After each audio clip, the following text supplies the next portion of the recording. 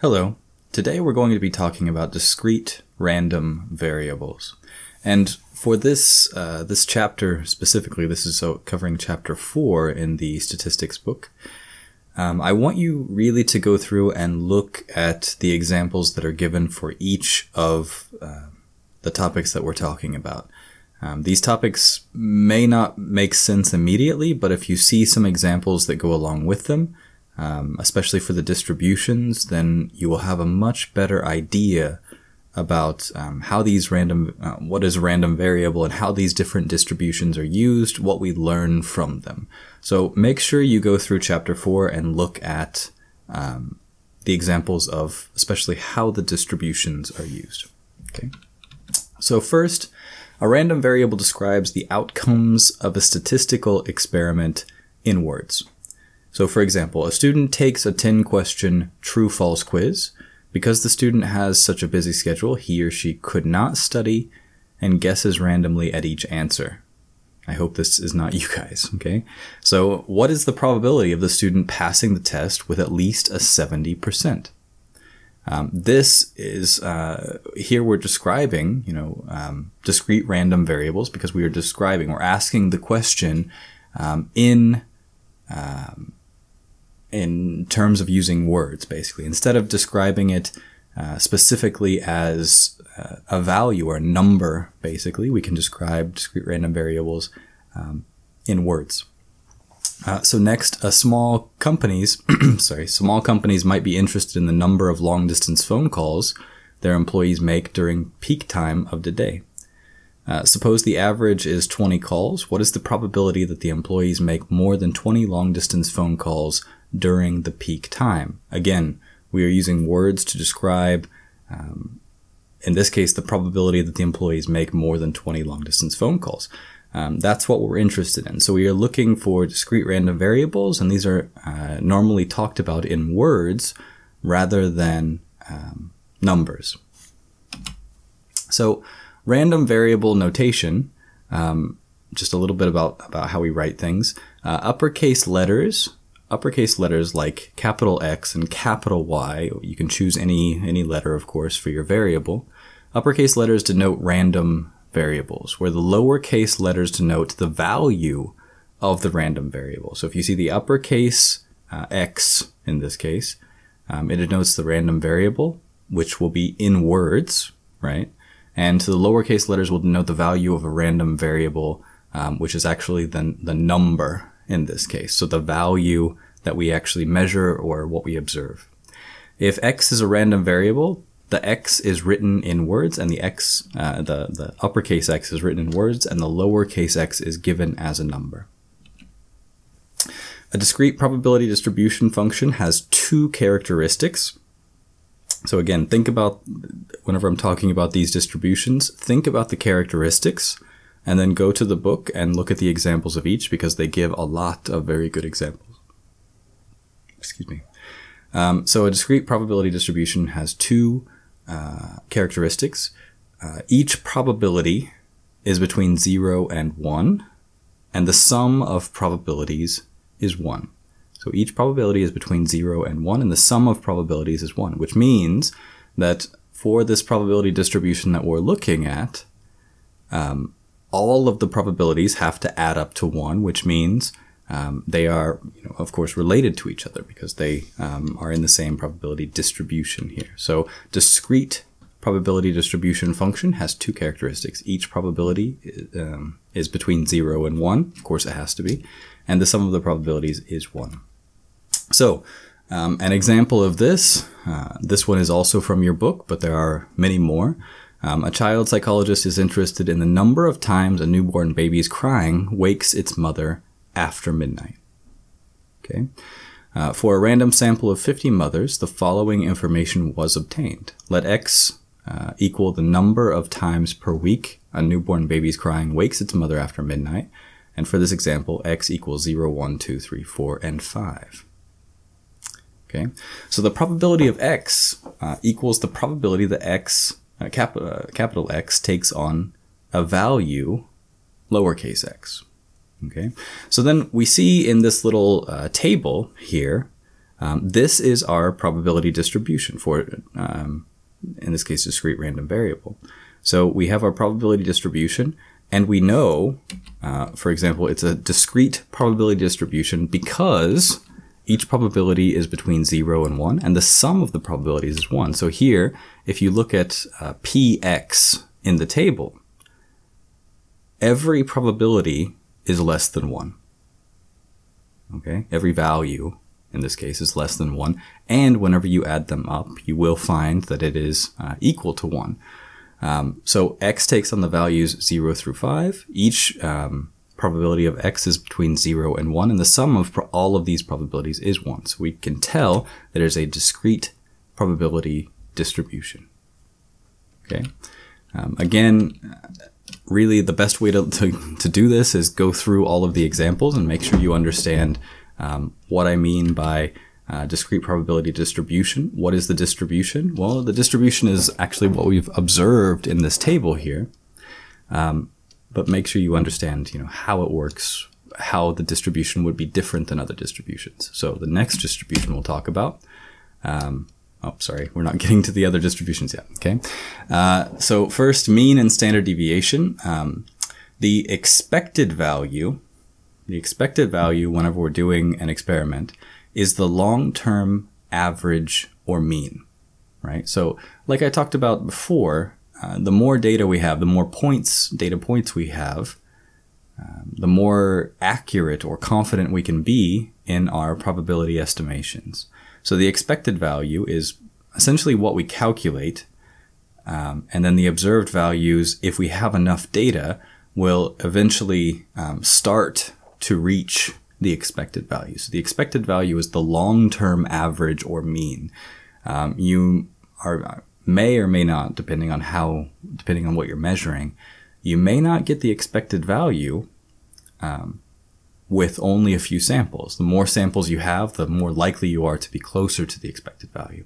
Again, this is the law of large numbers, and it still applies here. So we need as many samples as possible. Think about flipping a coin. Like I talked about before, if you flip a coin and you have 100 flips, most likely heads and tails will not be even. They won't be 50-50, for example. They will be, 40 or possibly even 30. They just won't be even as we would expect. But if you get around, 10,000, 100,000, maybe even more, then it starts to get closer and closer to the expected value as long as we have many, many data points. To find the expected value or long-term average, this U is mu. Simply multiply each value of the random variable by its probability and add the products. So to find the expected value or long-term average, which we call mu, simply multiply each value of the random variable by its probability and add the products. Okay. So now another distribution. Here we have a binomial distribution, and its features are a fixed number of trials. So think of trials as repetitions of an experiment. So how many times did we actually repeat the experiment to find some result, right? If we do an experiment one time, depending on how we've set the experiment up, that's not enough to give us enough data, right? So think about, again, a coin flip. One experiment might be flip a coin, see if the coin is heads or tails. Now, if that's what we consider one experiment, then we have to do many experiments to be able, or many trials, I should say, to get the amount of data that we actually need to calculate confidently our probability distribution. So in this case, binomial distribution features fixed number of trials. So the trials are repetitions of the experiment. The letter N denotes the number of trials here. There are only two possible outcomes, called success and failure, for each trial.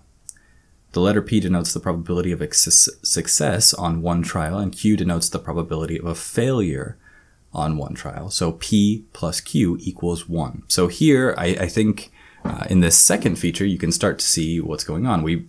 It's a binomial, right? So there's bi, which means two, right? Two options, basically. We have success, we have failure.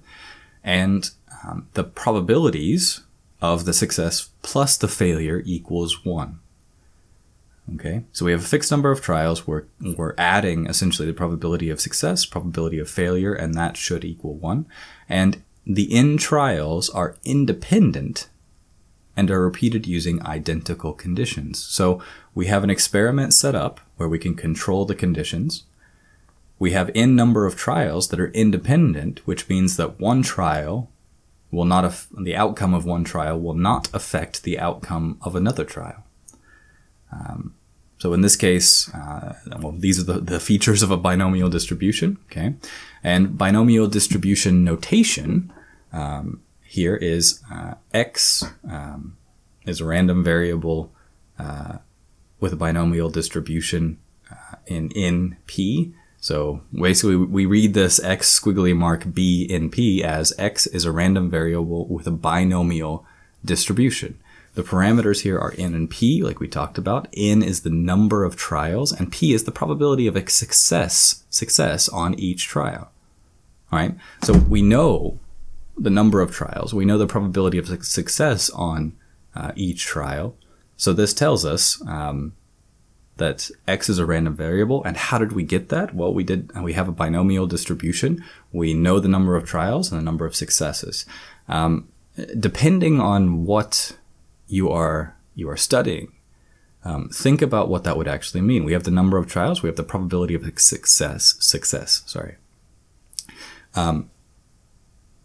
So this can tell us, you know, do we have a lot of data? Sometimes, especially in the medical field, we might only have, you know, 2 or 3 cases of somebody with a specific type of disease, and a specific cure was used, right? But because we're dealing with people, we don't really see the disease very often. Maybe we don't really have a lot of data. So in that case, the binomial distribution here, we're looking at, you know, successful treatments or something like that. We could use binomial distribution to denote that.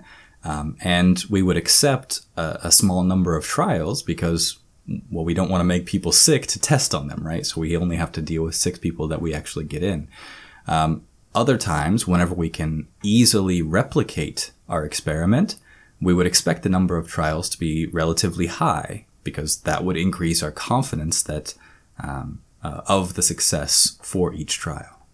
Okay. Next, geometric distribution features. So in the features of geometric distribution, we keep repeating what you are doing until the first success, and then you stop. So whatever you're attempting to test, you keep repeating your experiment until the first success, and then you stop. So in this case, we have success and failure. So every time we attempt to try something, we have basically failure, failure, failure, and then eventually we have a success, and that's at the point when we stop. So in theory, the number of trials could go on forever if we keep failing, depending on what we're testing. And there must be at least one trial, right? So if you have one trial and you get a success the first time, then you have one trial in that case. If it's only one trial, it's probably not a very interesting answer, depending on what you're testing, I guess. The probability P of a success and the probability Q of a failure is the same for each trial, right? So in this case, the probability,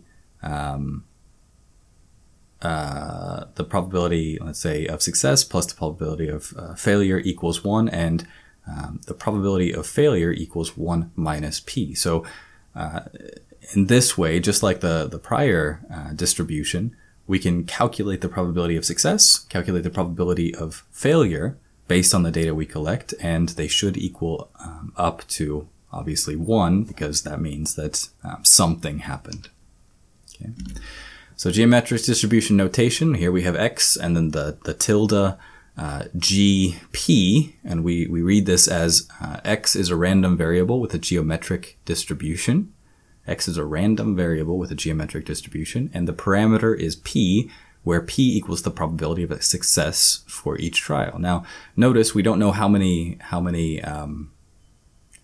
we're not explicitly told, let's say, how many trials we had, but because of the way that geometric distribution is calculated, I can figure out how many trials were actually done based on the probability of success, right? Because we fail, and then once we have the first success, then we stop. And then that gives us our probability distribution. So I can use that information to figure out how many trials we actually had. So this gives us very similar information, but we use it for slightly different reasons. Again, look at the examples for more information. Okay. Hypergeometric distribution features. So another distribution. In this case, we have samples from two groups, and we are concerned with a group of interest called the first group, right? So we actually want to study this first group, but we have two groups. We're interested in one of the groups, and that's what we want to study. So in this case, from both groups, we sample without replacement from the combined groups, right? So we have both groups combined. We sample without replacement. Remember what without replacement does. If we sample without replacement, then we are actually increasing the probability by removing objects from the sample space, right? So in this case, let's say we have 100 objects, 100 jelly beans, and we sample one. Okay, we've taken one out, and now we have 99 jelly beans, so the probability that one of those jelly beans is chosen is going to be higher next time, right? So in this case, we're sampling without replacement from the combined groups. Each pick is not independent, since sampling is without replacement. So each pick depends on the prior pick. So if I remove one jelly bean from the pot, well, I've increased the probability of selection for the 99 other jelly beans, so it is dependent. It is dependent on my prior selection. So we're not, and in this case, we're not dealing with Bernoulli trials, which is sample till success. We have samples from two groups, concerned with a group of interest, and we sample without replacement from the combined groups. Okay. So in this case, the distribution notation looks pretty much the same as before, x tilde h rbn. Where x is a random variable with a hypergeometric distribution. That's how we say it. And the parameters are r, b, and n, where r is the size of the group of interest of the first group. Remember, the first group is the group that we're interested in. B is the size of the second group. And n is the size of the chosen sample, right? So how many samples did we take? So our first group, maybe that's the group we're interested in, and we only have 10 objects in that group. B is the size of the second group, right? And maybe we have 100 objects in that group, but we're actually interested in the first group. And then n is the size of the chosen sample. And then that's how many samples we actually took. And we can generate this hypergeometric distribution based on this sampling method. Next, Poisson distribution features. The Poisson probability distribution gives the probability of a number of events occurring in a fixed interval of time or space, if these events happen with a known average rate and independently of the time since the last event. Poisson distributions are used for a lot of different things, especially in investigations and things like that, but basically, we're looking at probability distributions over times or space, and that's the important part. The Poisson distribution may be used to approximate the binomial if the probability of success is small, such as 0.01, and the number of trials is large, such as 1,000 or more. Okay. Right. So I thought this was best explained with an example. So consider that a book editor might be interested in the number of words spelled incorrectly in a particular book. So a book editor might be interested in the number of words spelled incorrectly in a particular book. It might be that on average, there are 5 words spelled incorrectly in 100 pages. So in this case, the interval is 100 pages. So this is a type of problem we can solve with the Poisson distribution because we're interested in basically the probability that there's going to be some sort of spelling error per 100 pages, right? So we have an interval of essentially space in this case, which is 100 pages. And we want to know what's the probability that I'm going to find an error. So Poisson distribution notation, we have x tilde P Mao, Mao, yeah. X is a random variable with Poisson distribution, is how we describe this. And the parameter is Mao, and that is the mean for the interval of interest. The mean for the interval of interest here, okay? So in that case, the mean error for the interval of interest for misspelled words or whatever we're measuring. Okay, so that is it for distributions, discrete random variables, the distributions that go along with them. Again, I urge you to go through the book and look at the many examples that they have for each of those distributions. Each distribution is very powerful for specific types of problems. So we use them for very specific things. Really go through and make sure you understand what each distribution does. So that's it for today. Thank you very much.